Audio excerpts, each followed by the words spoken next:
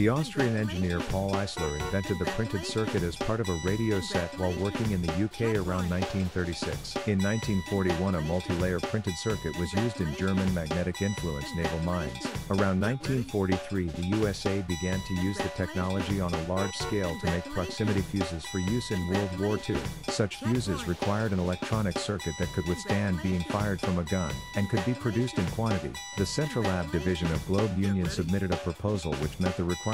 A ceramic plate would be screen printed with metallic paint for conductors and carbon material for resistors, with ceramic disc capacitors and sub-miniature vacuum tubes soldered in place. The technique proved viable, and the resulting patent on the process, which was classified by the U.S. Army, was assigned to Globe Union. In 1948, the USA released the invention for commercial use. Printed circuits did not become commonplace in consumer electronics until the mid-1950s, after the auto assembly process was developed by the United States Army.